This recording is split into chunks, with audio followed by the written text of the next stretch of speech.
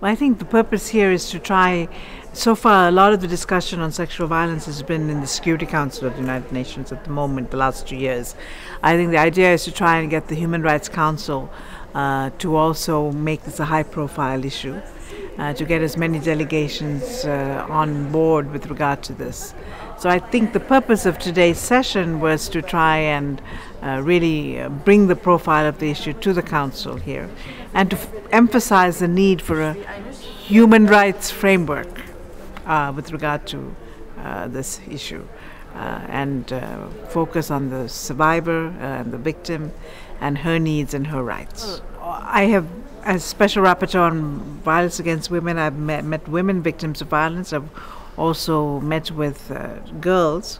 As I was saying, the case of Eva especially, who was just 13 and was waylaid by the FDLR on her way to school and was kept in their camp, made to do domestic work, kept in a state of forced nudity, gang raped, whatever. And then finally when she escaped and was taken to Pansy Hospital, they found that she was pregnant. And then now at the age of 13, she has this baby also to take care of. So some of these cases are really horrific, and I think the international community has to act to stop it.